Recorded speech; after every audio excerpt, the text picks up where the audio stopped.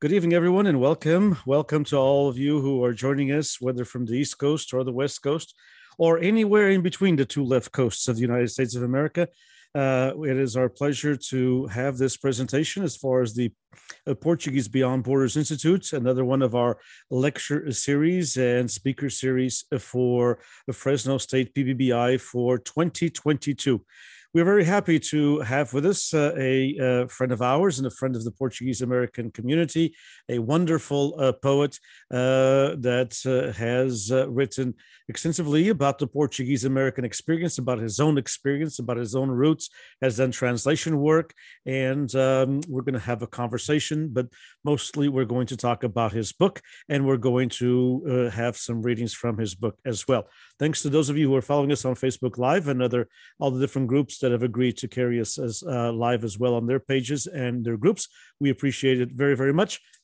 Our guest is the poet Scott Edward Anderson, who lives in the East Coast of the United States of America and has been present at many things that we have done with PBBI. We thank him for always collaborating with us and always being able to and ready to at the last minute come and be our guest in the Portuguese American Hour or many of the events that we have done in the last 3 years. Scott, welcome. Thank you. Thank you. And congratulations on the new book. Here it is. Thank you. I appreciate it. So I know that many of the folks following us have seen you and have heard you, but if you don't mind telling us a little bit of a brief bio about who is Scott Edward Anderson for those who have not heard of you before, which in the Portuguese American community shouldn't be too many, but there might be some. Yes, I've been pretty active in the Portuguese American community over the last few years, and that's not by accident. That's by design.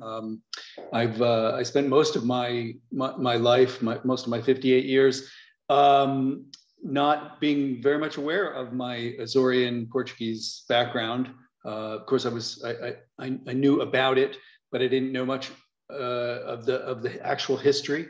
And so I've been on a journey over the past 5 years or so to really try to uncover my roots in the Azores and also in Portugal on the mainland. And it's been an incredible journey, and I've had a lot of help along the way. Folks like yourself and others have been encouraging me. Although I was born in Providence, Rhode Island, and grew up in East Providence in the right in the Portuguese American enclave, but my grandfather, for those of you who haven't heard the story before, was born in 1915 in Providence to immigrants from San Miguel, and he didn't want to be Portuguese. He wanted to be American.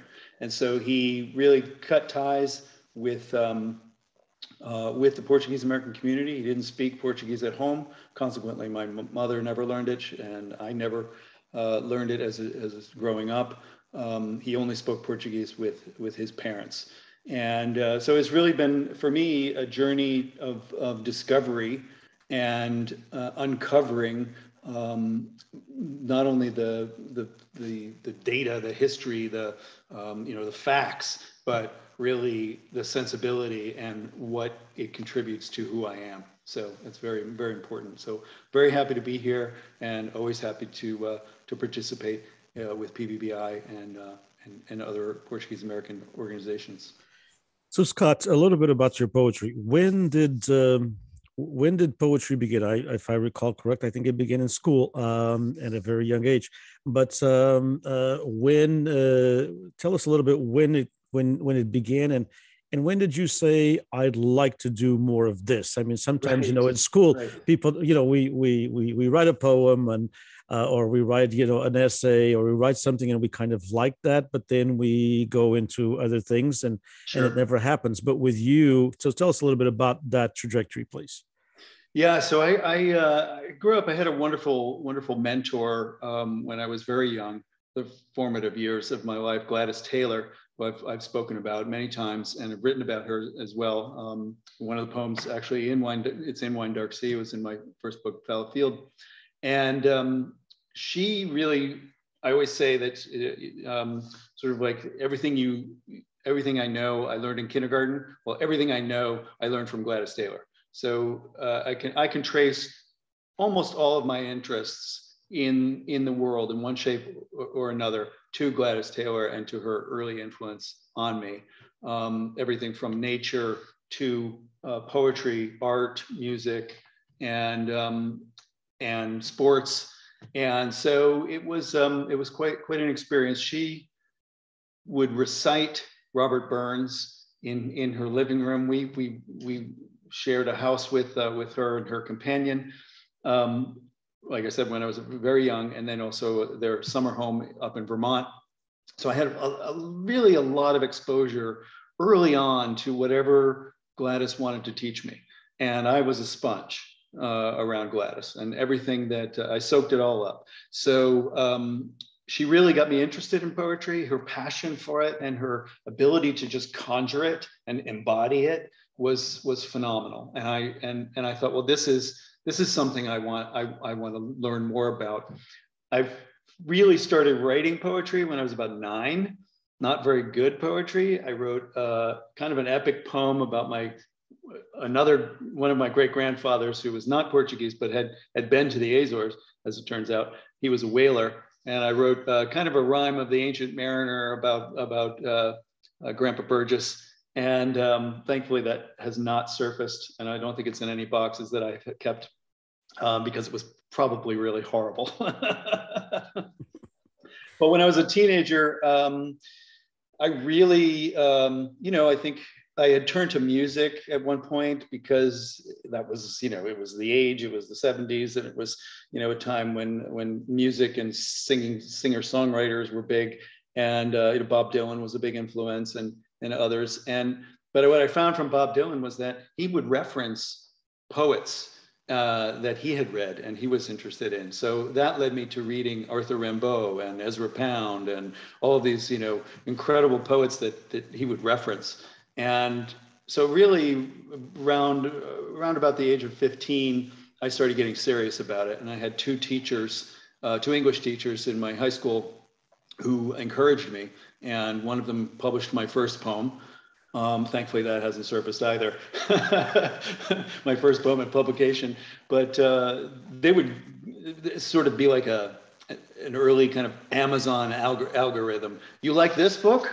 Here, try this book. You like this poet? Try this poet. And it was sort of it really gave me a broad and deep knowledge of poetry and fueled that passion, continued to add fuel to that fire. We'll talk a little bit about all the various books that you've published, but let's focus on Wine Dark Sea, and you have, of course, in the back cover and I'd like to quote one of the folks who wrote about the book, and it says, Anderson's lyric themes are timeless: myth, romantic, love, nature, and our search for meaning in the quotidian. But his touch is light. He takes fully to the heart Frost's proposition that a poem, again, quote, begins in delight and ends in wisdom, making this rich, new, and selected both deeply pleasurable and instructive. The opening, a poem alone, is intoxicating and evocative. And Kathy, I hope I can pronounce the last name. You'll help me. Is it Fagan? Kathy Fagan. Kathy Fagan. Yeah, poet. Her book Sycamore is one of my favorites for the last decade. It's really I need to discover it. And I just wanted to start with that. The generous opening, a poem alone, is intoxicating and evocative. And I think when we did a small segment on the Portuguese American Hour as kind of a preface to this, I talked about it, and I said how rich it was, and you talked about how how, of course, mythology has been part of your work. I actually think that poem is enough for someone to do a master's thesis, and I'm not joking. I've seen master's theses done on work that's not as deep as that is. So tell us a little bit of what drives you or what drove you into this poem. It is a generous poem. It is intoxicating. It is provocative. It is evocative. It is. It's very. I've read it 3 times, and every time I've read it, I've discovered something new, and that's what good poetry does. So, what led you to write this poem and give it the title of the book? Yeah, so the title poem really came about for a couple of reasons. One, because I had been reading a new translation of Homer's Odyssey, and Homer's Odyssey is it is one of my all-time favorite books, my all-time favorite poems. I've read probably every translation, at least every translation that I can find, and this latest translation by Emily Wilson, which is absolutely phenomenal, is the freshest, most contemporary take on the poem. And it has, I'd say it's pretty much surpassed my all-time favorite, which was Robert Fagel's translation, which came out in the early 90s, late 80s, early 90s. And so I've been reading that, and I was really thinking a lot about the Odyssey. Of course, I had referenced the Odyssey in my book-length poem, Azorian Suite, and I was on my own Odyssey, rediscovering my home and homeland. And this phrase, wine dark sea, which comes up again and again and again in both the Odyssey and in the Iliad, as well as other works as well, it just struck me. I kept thinking about it. What does it mean? What does wine dark sea mean? And then I started to unpack it a little bit, do some research, trying to uncover what the origins were. And had some fascinating origins, both the phrase and then why it became popular. And then almost everybody who's translated the book has used the phrase. And I don't know that too many of them have really thought about it. Emily Wilson had thought about it, and she was tweeting a few things about it when she was talking about her translation. And so it was this combination of deep dive into the Odyssey, and in particular this one phrase that just stuck in my head, and I couldn't get my arms around it. I really need to try to understand it. And then because it was the pandemic and we were stuck at home, I started thinking about the juxtaposition of that. Sort of the Odyssey is all about Odysseus's journey home and trying to get home and being thwarted at every turn. And yet here we were having to stay at home, perhaps dreaming about going somewhere else like the Azores or wherever. And that kind of struck me as well. And that, of course, led me to thinking about some of the issues around the pandemic and some of the a whole section about the cruise ship industry, which continued to operate during the pandemic, at least in the early stages, and was fraught with all sorts of problems and issues, and people were kind of trapped at sea for a long period of time, couldn't come ashore. Guests would leave and the staff would have to stay behind, and it was really quite a mess. So all of those things kind of came together and ultimately ended up in this poem. Indeed, you just positioned, of course, Homer's Odyssey with the Odyssey of our everyday lives, and some things that might mean nothing to someone, because we just go on kind of mechanically living our lives, and yet you brought this great piece of literature into everyday occurrences that sometimes, as I said, are meaningless to us, but they all have a purpose, or they have a reason, or they all exist because of something. And so, was this a long process on this? It's a lengthy poem, but it's a beautiful poem. And as I said, was this a lengthy process for you with this poem? Yeah, it really was. I mean, I had started to noodle around with some of the language in there, and the form kind of took shape. And it's a very unusual form for me because it's sort of it mixes kind of a documentary style, if you will, taking from news accounts and from some historical documents, mixed with personal as well. So a whole section in the poem about my great grandparents, keep coming back to that, and their journey across the Atlantic, and thinking about Atlantic crossings, and thinking about being at sea, and thinking about trying to get from one place to another, trying to get home, which is kind of an obsession of mine in my work. So, yeah.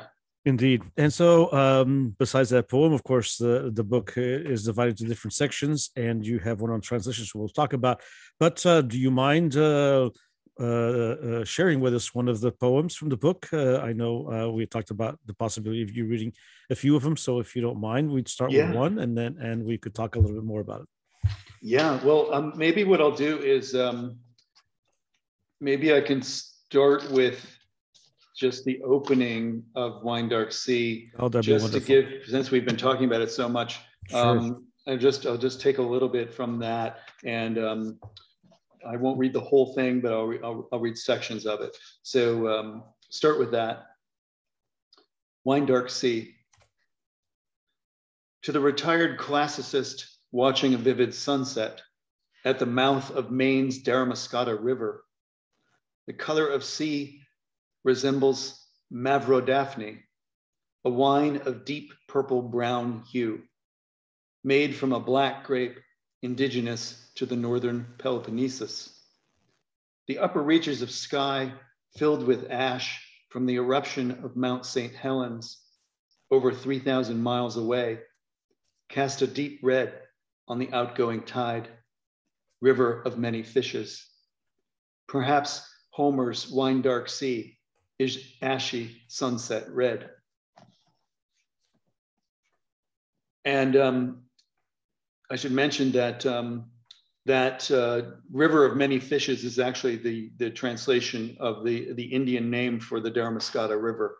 So there's all sorts of things going on in there. But one of the things that really struck me was that in all the research I did on this phrase, it kept coming back. People kept talking about that the Greeks couldn't see the color blue.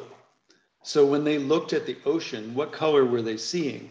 Now, if the translation of oinops pontus is oinus meaning wine, ops meaning face, and pontus meaning sea, so basically it's wine's face sea. And what does that mean? So I started thinking about, well, all of these things. And so another little section of this poem is about, well, I'll just read it. Some theorize the ancient Greeks could not see the color blue, their optical palette limited to black and white and possibly red. Such cultural blindness cannot be proved. Their experience of color may have consisted rather of equal parts movement and shimmer. Porphyrios, that glimmer effect on sea surface when light refracts or reflects at different hours and in different weathers. Wine's tint recalling the luster of liquid inside the terracotta cups used to drink it. So there's a lot of that in the poem where I'm going back to interpretations of what this phrase might mean. Mm-hmm.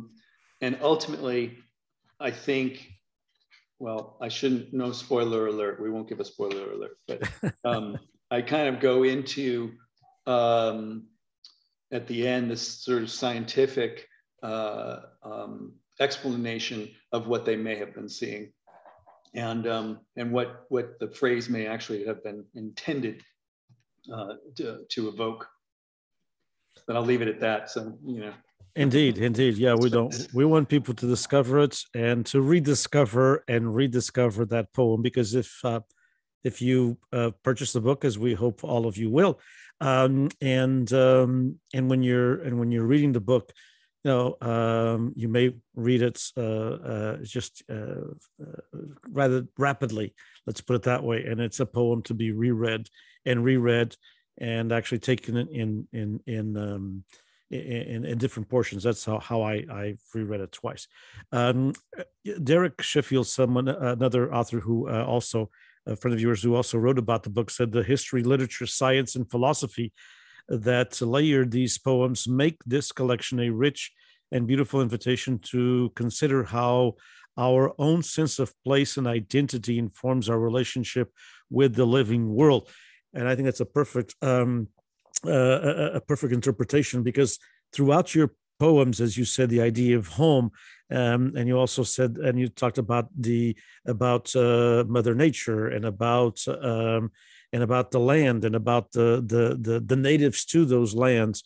And so, in your poetry, there's lots of incorporation of history, of lit, of science, of philosophy, and sometimes for us to consider who we are, and how our identity is informed, because exactly as you put in a couple of, in many of the poems throughout, I mean, we are, and your poetry shows that we are, although you're Azorean and you also have Scottish and other ethnicities as well, but all of these together form and inform who we are today. But there's always a special place in your poetry for Mother Nature.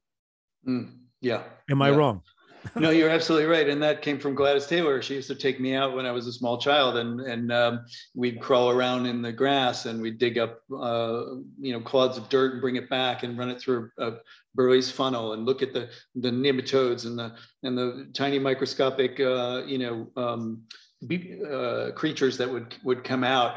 And she used to take me out and make me match the acorns to the leaves and the trees, and where did we see this tree, and where did we, what did it look like, what was the bark like? And so lots of like paying attention and getting me to understand not just the naming of things, but their significance, and sort of, to be aware. So now, I mean, a day doesn't go by. I mean, this afternoon, my wife and I took a walk in the woods, and I saw a nuthatch on the tree, and I know the first time I saw a nuthatch was when Gladys pointed it out to me, and I was like, well, why is that bird upside down on the tree? And she explained the whole thing. I go into it in great detail. So now, whenever I'm out in the woods, there isn't a moment that goes by when I'm not thinking of Gladys and sort of like my education as a young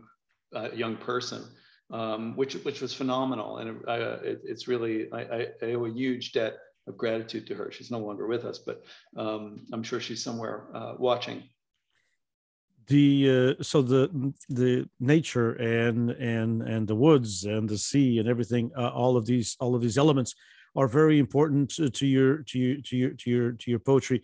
Do you in your poetry, do you because you also incorporate, as it was said there by Derek, history and other forms of literature, as you just pointed out by the opening poem, do you look at a poem as a way to it's been said that I'm a writer not to save the world, but sometimes to try to save myself. And so, do we?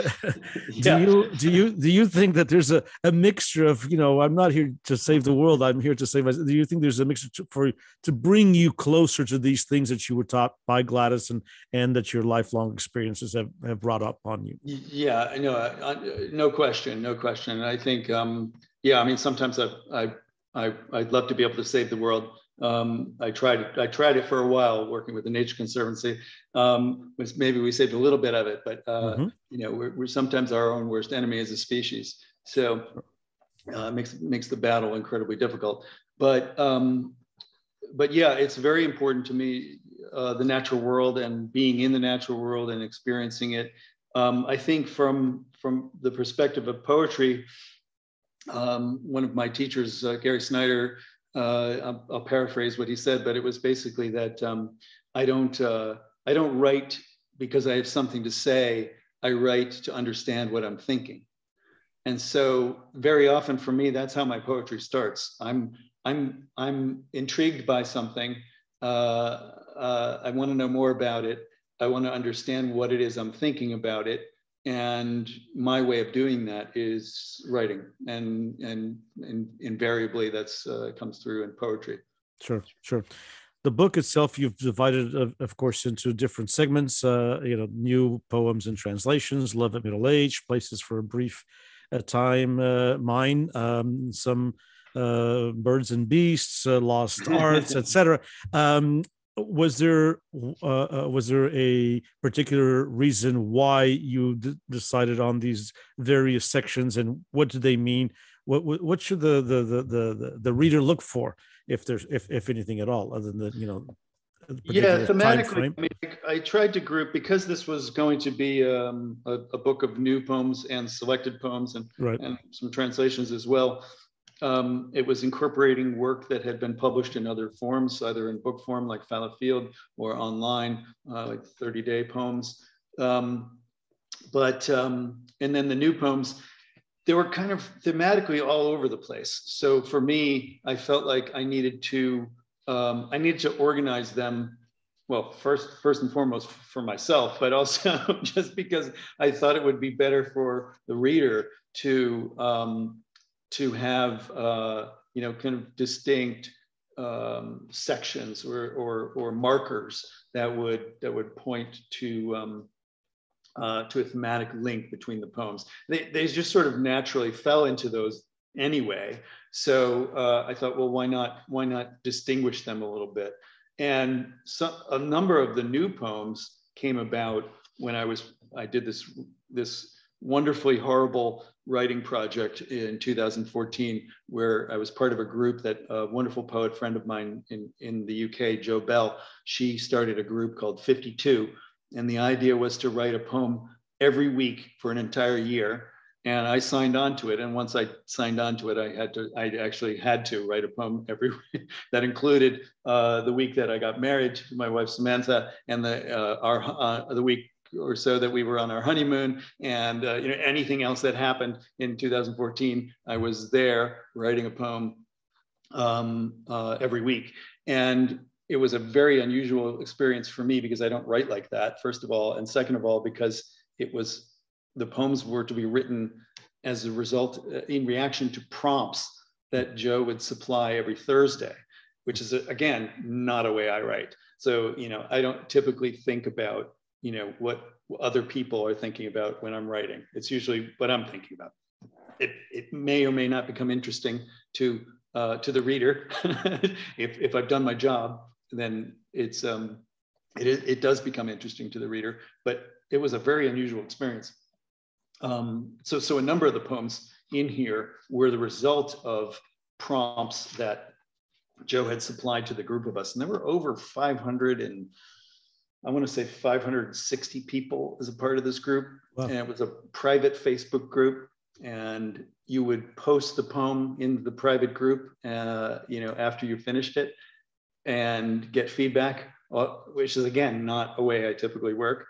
And so it was a really interesting challenge for me to work that way, to get out of my own head and get out of my own way of working, and challenge myself to try a new approach. And the result was poems along the lines of what Kathy said in her quote about our search for meaning in the quotidian. There's a lot of poems in there about everyday experience and everyday concerns.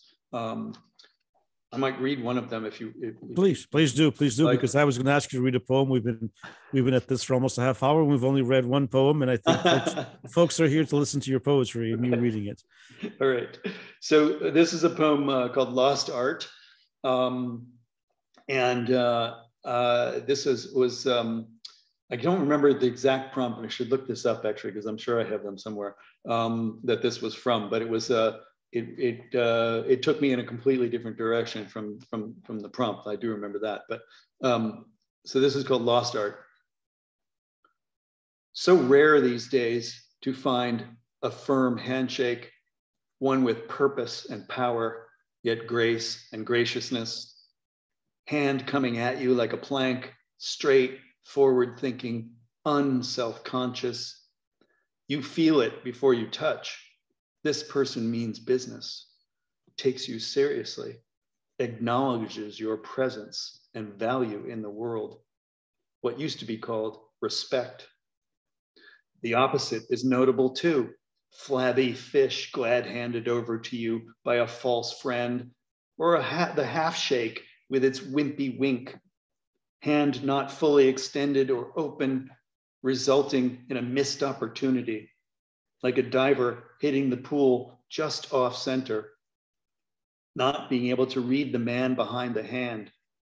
Sometimes it's not about the feel of the handshake, rather what isn't felt, an absence that shouts disingenuous at best, or at least feigned indifference.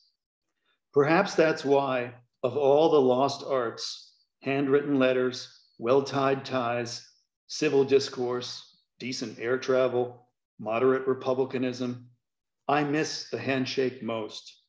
And why, watching a buffoon performing the clean and jerk as a greeting to every head of state and cabinet nominee, I turn to another lost art and make myself a proper gin martini, bone dry, very, very cold, 3 olives, shaken, not stirred. Fantastic. It's one of my favorites as well. I put a couple of remarks. Indeed. And so this was part of that project. I mean, part of that project, and completely different than most of my work. I mean, it's not a subject I would have ordinarily taken up in my work. So. But you had a prompt, and so you had to kind of. I had a prompt, follow. So I had to do it. I had committed to 52 weeks of writing poems, and so I did it in the best way that I could. And not all 52 poems survived that experience. I mean, when I went back over them, but a significant number of them that made it are in this book. So. When you write poetry, Scott, is there? This is kind of the everyday question that everybody asks all of the poets and writers, but I know that folks like to know about this. How do you? What's the process? I mean, is it something that do you write mostly every day? Do you prefer writing morning or afternoon? Is there a special place? What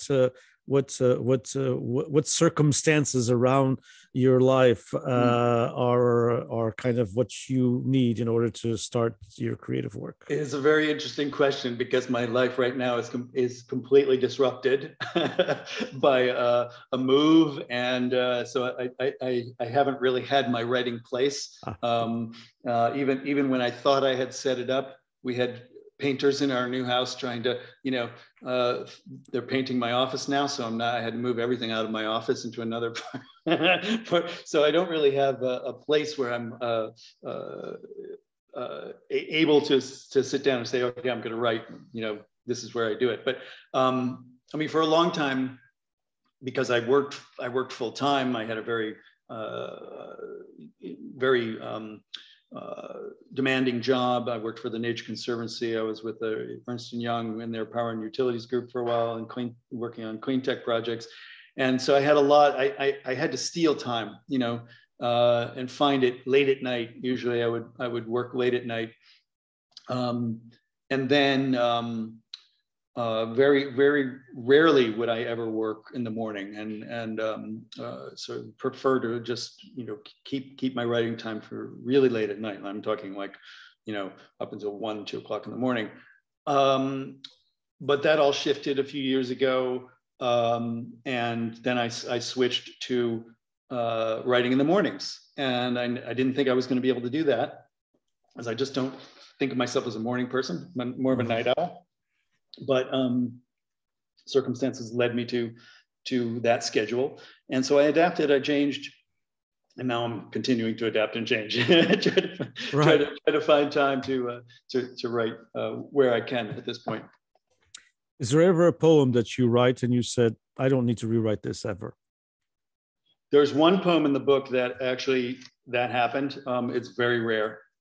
Usually I do a lot of editing, and the revision process is very important for me. I did a lecture about 20 some odd years ago at the University of Alaska Anchorage, a craft talk about the process of revision and its importance to me. It was also very important to one of my poetry mentors, Donald Hall, and also to Elizabeth Bishop. And it was, Yeah, so that was part of my process, was actually the revision would let me get into the poem and understand what was trying to get out of there. And so I could get the poet out of the way and let the poem speak. But there is one poem in here. It's interesting because this book has some another aspect of my work that surfaces now and then, but maybe because of the prompts, or maybe because I was taken out of my, nature poet, had to take that hat off for some of those prompts. It forced me to let more humor into my work. And the poem that I wrote, that really, it's probably the only poem in this book that had absolutely no revision to it, is a poem called Intelligent Design. And it appeared in my first book, Fallow Field. And it came about because of knee surgery that I had. So I'll read that. Please. If you don't mind. Intelligent Design.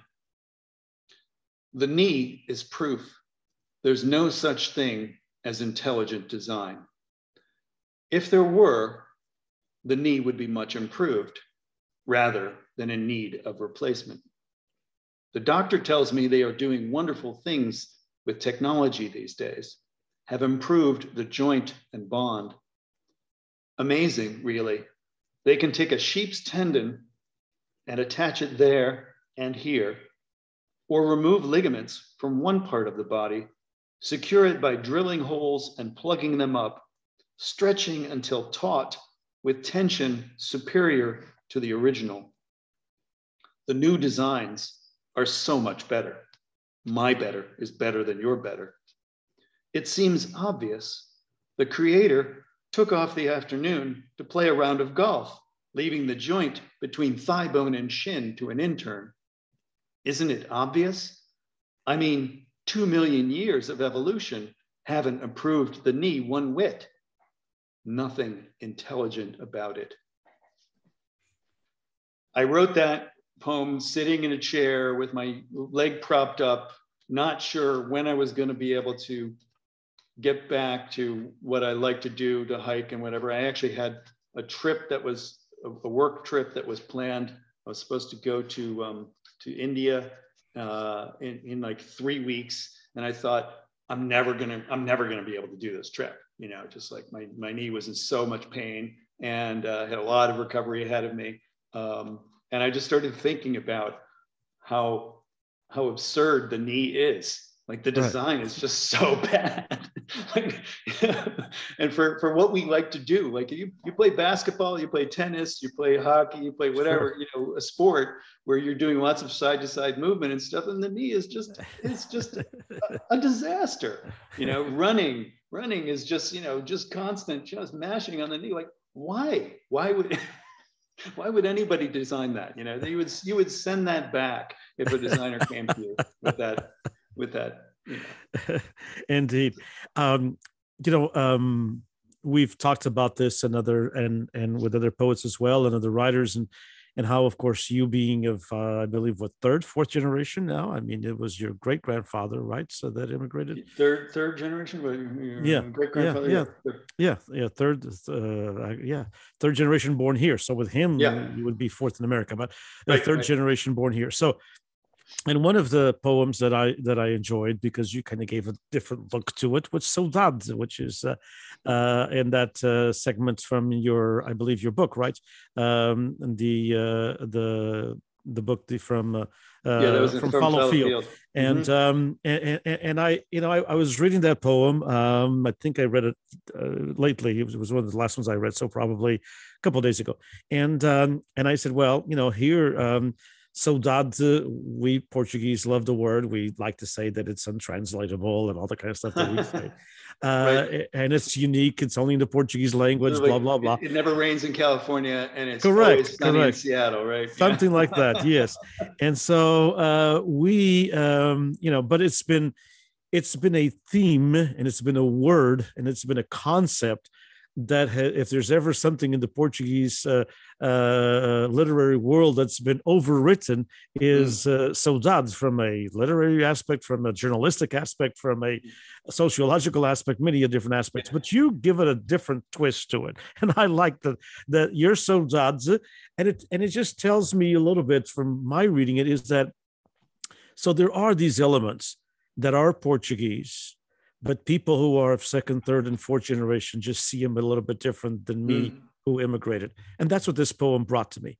It brought to me, the relationship I have with saudade, and the relationship that you have with saudade, which is different, which will be the relationship that my grandchildren, will have with saudade, or already do in some aspects.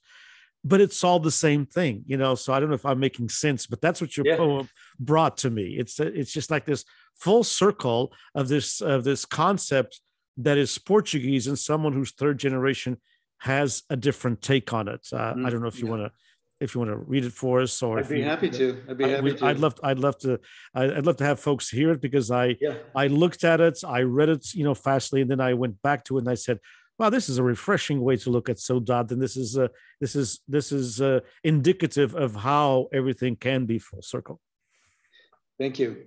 Well, this poem was actually written around the time when I was first really trying to understand my Portuguese roots. So this would have been around 1994, probably 94, 95, when my grandfather had just passed away, and so all of the family history went with him to his grave, and I lost the opportunity to get that firsthand the stories that he took with him. And I was trying to understand this word. What does it mean? And I'd heard it was untranslatable, and it was the whole thing. And I was thinking about it in the context of what I was starting to understand, and again trying to think about write about what I'm thinking, understand what I'm thinking. Saudade, and as an epigraph from Pessoa, which I had also translated, I feel beliefs that I do not hold. I am ravished by passions I repudiate, which also has, I think, a deep connection to the word, because I think that there's one thing I've understood is that we do have a complicated relationship with the word. Indeed. We're surrounded by people who sentimentalize collegiate life, swoon over first marriages, or live in days gone by. The Portuguese have a word for it, saudade, a longing for lost things. For myself, I have fond memories of houses in New England where my childhood blossomed, disappeared, of a life of the mind. But what I long for is the old cherry tree in front of our home. We were newly wed, how it dashed its branches against our roof. Yeah, it's wonderful. It's really wonderful. It's really a unique way to look at saudade. It's a different, I would never think of I can't write poetry, but I would never think of writing a prose piece on saudade the way, with all of these thought processes in it, but it just reinforces in me some of the things that we all have talked about in different aspects when we talk about identity, especially passing on from second, third, and fourth generations. And we have, some friends of ours who are with us on the Zoom parts, and they're poets who, like you, maybe of second, third, fourth, and fifth generation. But I'm always surprised, and I think this is a fresh way to look at saudade, a fresh and appealing and very intelligent way to look at saudade, and it reminds me that one phrase that our friend Cristóvão, the singer-songwriter who you brought last year to us here on an event that we had to launch the Cagarro Colloquium, and that he said, "Are you sure you guys have not been to the Azores multiple times? Because you're writing about things that are very dear to our hearts."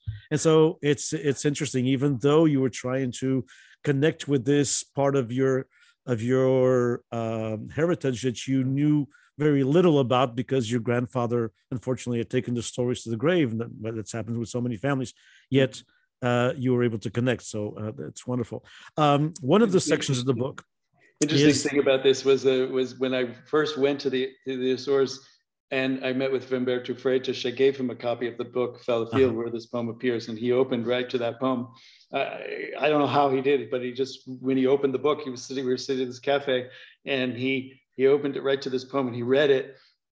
And then later that evening, he did a presentation at the Biblioteca, and he pulls out my book and he says, "I want to read you.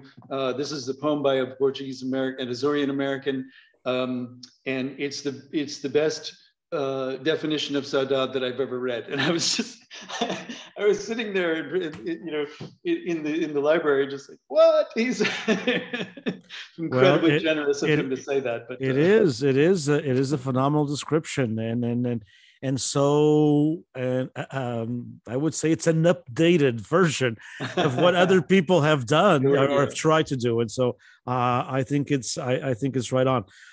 In the book, you have also put a section on a translated work. Mm-hmm. So tell us a little bit about these are works that you've translated. Correct me if I'm wrong, but from Portuguese to English, correct? Correct. Yeah. So and again, sort of like the process with poetry. I'm trying to understand what I'm thinking with translation. And trying to read poetry in the original language, especially with Portuguese. I've been trying to, but I also did that with German and French, trying to understand the language. Mm-hmm. Reading poetry in the original language helps me understand the language because I know how poetry works, and I know how language works in a poem. And so when I see a poet doing something with the language in a poem, I can understand more the nuances of the language. And so that's really, I think, helped my self-education, if you will, of trying to learn Portuguese, which I've been trying to learn since the early to mid '90s. So I'm still not. You just need to live in San Miguel for a year, and then you will be fluent completely. I had a wonderful tutor who was teaching me how to speak slang in Azorean slang, which was just phenomenal. So. Well, you'll learn both when you're in San Miguel for a whole full year. Are there specific themes, or are there specific writers or poets that make you want to translate them when you're reading them, or how? Because you have a good mix of poets that you translated, from Fernando Pessoa, which everybody likes to translate because he's so deep and so of course and so multifaceted. But you have Angela Almeida, you have a couple other poets as well. And so is there a particular way that you look at this work, and you say, as you're reading, because you as you mentioned, you were reading in order to also understand more of the language, because you know how poetry works. And so when do you decide, or how do you decide, or is there a process that you decide, I'd like to translate this? Yeah, well, with the Pessoa, it was, when I first, it was Richard Zenith came to the States in '94 and spoke at Poets House in New York, and brought along with him Nuno Giudice and Pedro Tam, so I got to meet Richard, who was translating Pessoa very early on in his translation life, I guess. Some of the first books that he had done were Pessoa, and so they were talking about Pessoa, and then two contemporary Portuguese poets who were real live, and right there, and so, and I stayed in contact with Nuno. We've seen each other a few times, and he actually had commissioned translation of several of my poems from my book Dwelling for a magazine he edits for the Gulbenkian. And so I started way back when with the Pessoa, and then the Nemesio really came about because I was doing some research for a nonfiction book that I'm writing, a memoir about my journey to discover my roots and my identity and what it means to my identity. And I turned to Nemezio, you know, in particular the Cruzario das Ilhas, to sort of understand his perspective on the islands and, you know, get some of the local color, if you will. And but there was no translation of that book into English, and so I had to try to read it in Portuguese, which I was doing, and I think I did pretty well with it. And then I started looking at his poetry as well, and it was Onésimo Almeida who, you know, as he does with many things, tricked me into translating Nemezio. and when it was a good trick. It was a good I trick. just happened to ask him, well, has this book ever been translated into English? And he said, no, but would you like to try? Knowing full well that I would, you know, have to take him up on that challenge. So I turned to Nemezio's poetry because I really wanted to understand, you know, his language can be very complicated. His usages can be archaic in some instances. I mean, and he mixes in Spanish and French and German and a little bit of English that he knew, and he sometimes gets that wrong. But it was through his poetry I really started to understand who, you know, who he was and his sensibility. So that helped me when I started to translate the Cruzario, that it really helped me have a grounding in his poetry, just to understand his sensibility. And I knew what he was doing in some of these poems. And so, should I read one? So, I was going to ask you, can you read one from Nemezio? Because I would ask you to read Pessoa, but it's a longer poem. That's a long one, yeah. And before you read Nemezio, what inspired you to do the Tobacco Shop? Because that's one of his, of course, iconic poems, but it's so long. So I had originally translated just a brief section of it. The first section, you know, the first 4 lines I had translated. And Pessoa Plural, wonderful journal that comes out of Brown University, asked me to do an essay and wanted some of my translations of Pessoa, and they wanted a couple of my own poems. And when I submitted this brief section of Tobacco Shop, along with the other poem, which I absolutely love, and I don't think it's as well known, Only Nature is Divine. Obviously, I would love that poem. But so when I submitted it, the editor, Jerome Pizarro, said, well, this is a nice start, but, you know, that poem is you know, 300 lines or something like that. Why don't you translate the rest of it and then send it back? And I was like, no, I really didn't want to do that. But, you know, again, it was a challenge. And whenever I'm challenged, that I got from my grandfather, who told me I was too small to be a defenseman in hockey. And although he was like 4'11", and so I was towering over him as a child anyway. But yeah, it was sort of like, okay, well, I'm going to be the best defenseman you ever saw, you know. So you have actually 5 poems from Vitorino Nemezio, and which one are you going to share with us? I would like to read Ship. That's a very excellent.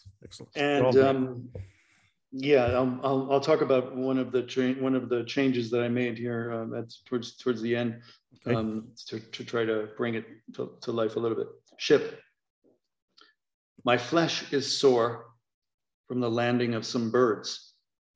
I don't know where they're from. I only know that they, like life, sting in my heart.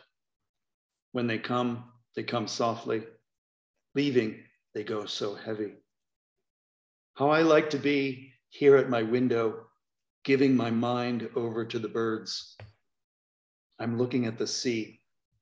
Look at that aimless ship, and seeing it, give it a lamp, or my sad eyelashes, the bird and the ship in a nutshell, here at my window. Wonderful. So the word, I use lamp rather than candle or sail, which Vela can also be translated as, because for me it echoed the lighting of a lamp to draw a wayfarer, home. Right. When they're at sea and you see the lamp, and that's where you're heading in that direction. You're heading to leave a light on, for the weary traveler. And I did think about, I wrestled with, maybe it could be give it a sign or give it a salute, that although technically not accurate would also work. So anyway, also lamp tied for me to something I got from Corsario, where Nemesio is talking about how he desires to be a lighthouse keeper. And he thought, oh, what a gift that would be to just like become a lighthouse keeper and just stay here on this island as the lighthouse keeper and take care of the light. And so that made me think, well, lamp makes the most sense, because that's what he would do from the top of the lighthouse. And that's all the nuances that one has to play with or work with, more than play with, when one is translating poetry. That's very wise. And thanks for doing that, because that's a very conscientious translator. We're almost about out of time. This hour just flew by. So fast, yeah. I know, it's unbelievable. I wanted to, before we do anything else, I wanted to once again share with those who are watching us your website, where people can order the book Wine Dark Sea, Scott Edward Anderson. As you can see it right there. You can order directly from the publisher. You can order from Amazon, Bookshop, and so there's several ways there. And again, it's just basically Scott's name. If you just go ahead and Google that, it'll give you Scott Edward Anderson. And you could also go, of course, and get a little bit more information about Scott. There's a wonderful bio, and also some information about all of the other books. Again, the book is Wine Dark Sea, Scott Edward Anderson. It's new and selected poems and translation. You can read a little bit more of what folks have said about the book. And it is a wonderful book. It's a book that you're going to treasure for many, many years. And you're going to want to reread it.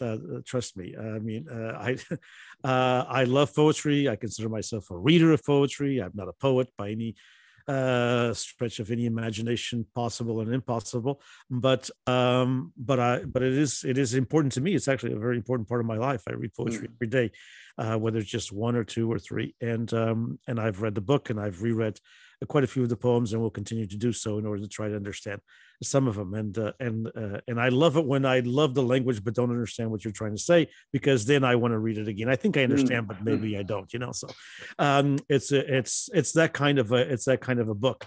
I wanted to end with you reading one of your poems, and I don't know if I should ask you to do this one, but it's one of my favorites. So you may of course, which is More Than Peace, because I think it's very powerful, and I think it's very important. What do you think? Or is that not something? I'm delighted. I was Samantha was trying to get me to read my Portuguese poem that's in the book, but I did that a couple of weeks ago. So I'm happy to get out of that. Well, we can do both. We can do both. We can do Samantha's first, or this one first, and what Samantha was doing. But More Than Peace, if you want to read it. If you don't, it's open to you. I know. I'm happy to read it. I'm happy to read it. You're the guest of honor, and I think it's a wonderful poem, and it's such an important for today's world for us to think about. Yeah, especially given the situation going on with the Ukraine. And actually, I shouldn't say the Ukraine, it's Ukraine. So I've been corrected on that a couple of times, but I grew up playing Risk, so it's always the Ukraine to me. But More Than Peace. Peace takes many forms: wholeness, fullness, and completion, integrity, healing, and harmony, loving and being loved, forgiveness and reconciliation, a ceasing of fire, of strife, of anxiety. Peace is not just an absence of war. It is also being safe from fear a tuneful sound, shalom, is to be in harmony, in well-being, restored in right relationship, human to God, God to human. Yet peace, which we all strive for, eludes us and can seem ever distant, although we all share one simple rule: do unto others as you would have done unto you. We end up doing unto others as we would never have done unto us. We rarely love our neighbors as ourselves. We let refugees wash up on shore, ignore their entreaties with our refusal, and elect people who ignore commandments they think don't apply to them. Still, we are human. We do the best we can. We are capable of great pity, empathy, resistance. Shalom means more than peace.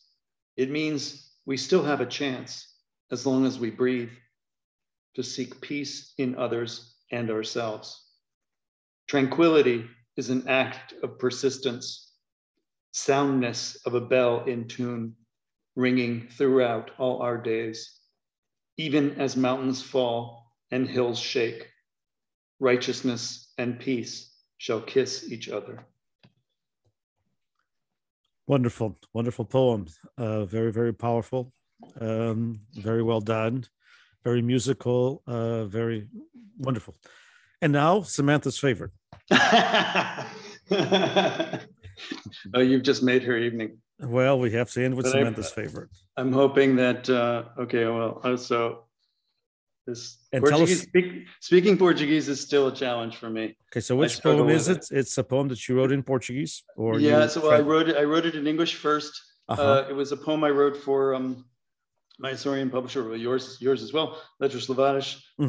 Did an anthology for International Women's Day last year. Yes, I recall. And they asked me to contribute a poem, so I wrote a poem in English.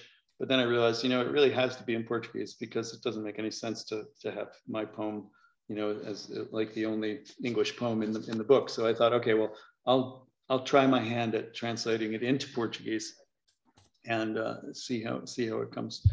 And this is the result. Wonderful.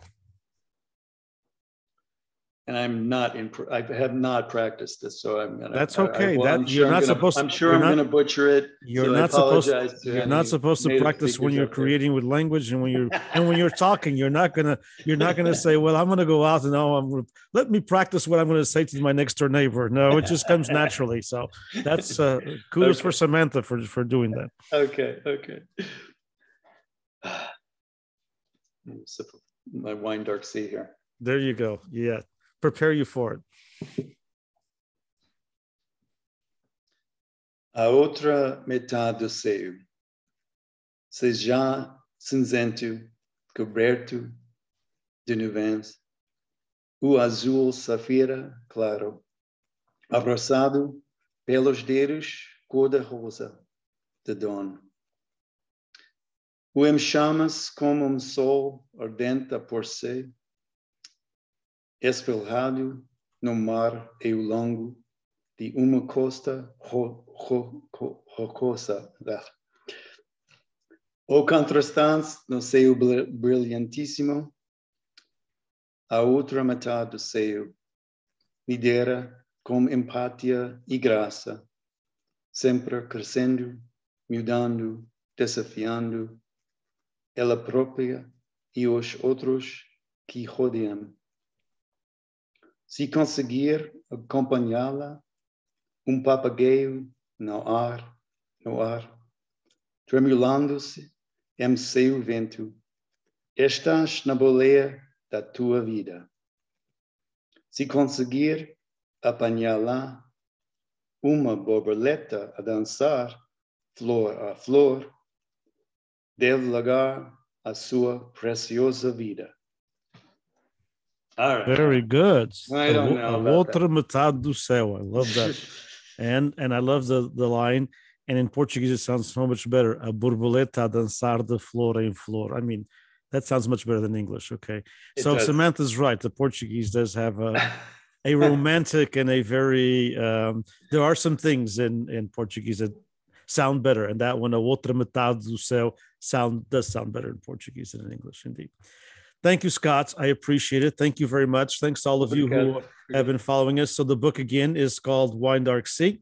It is Scott Edward Anderson, new and selected poems and translations. If you need to get more information about how to get it, we've shared, but if you need it, please get a hold of me through PBBI, and I'll be more than happy to link you up with the sites that you need to get the book.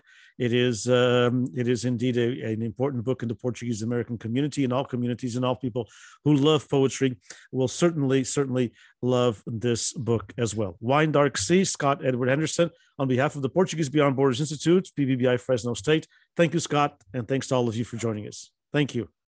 Boa tarde. Boa tarde. Obrigado.